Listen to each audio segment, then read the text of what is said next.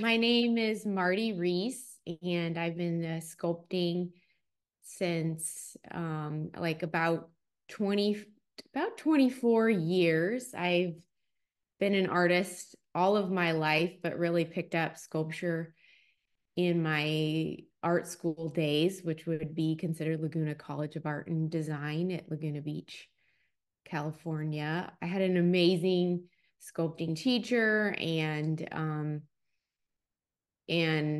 just really love sculpture. I paint and draw as well, as you can see my palette in the background there. But my expertise is really like the figure portraiture, um, gesture, animation, the work that like really brings a work to life. And I really strive to create classical works that feel like something you would see from Europe from a long time ago.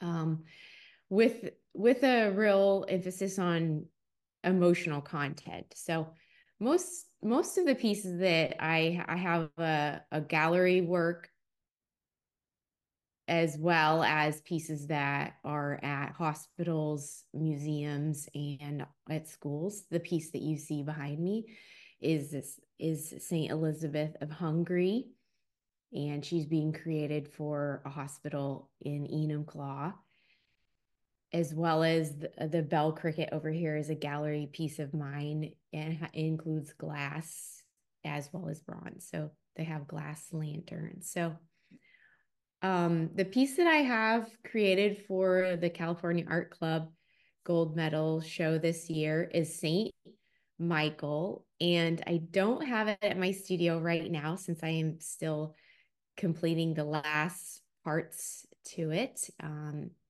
But it's Saint Michael the Angel, and I really wanted it to be him to be really like strong and protective. I really love um just the figure and muscles as well. So I really wanted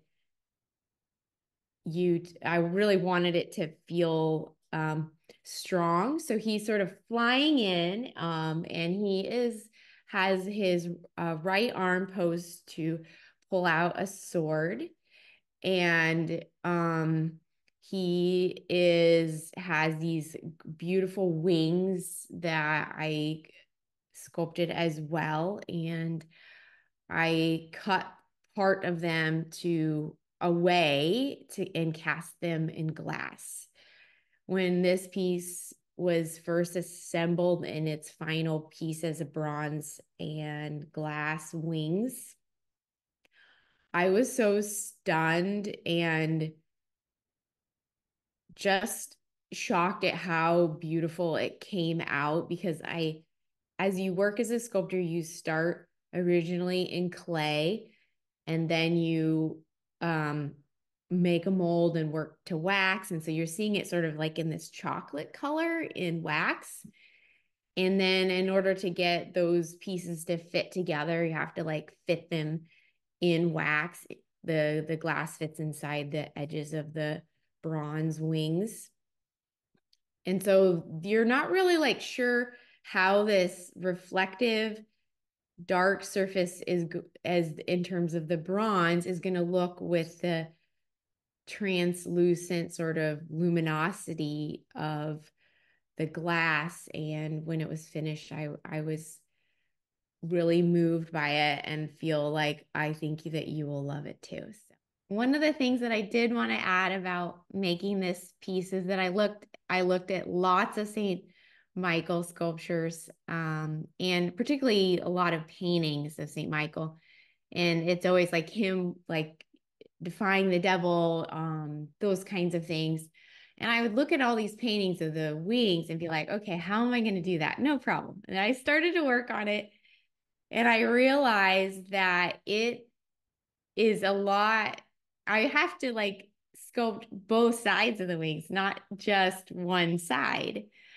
And the more I got into it, the more I was like, this is not going to work. I have to have some real wings. So I was really lucky that there's a museum nearby that collects real wings. of all different types of birds, and they have drawers full of them.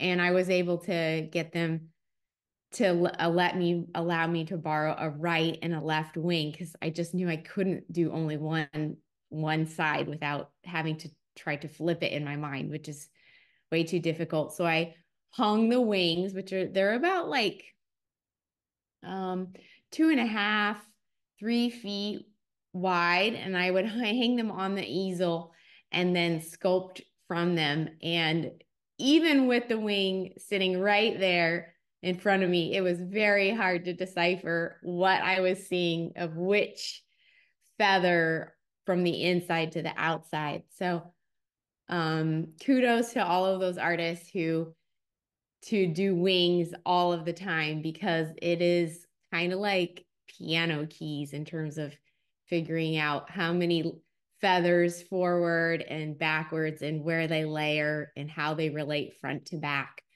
It was an incredible project, and I really loved how it turned out.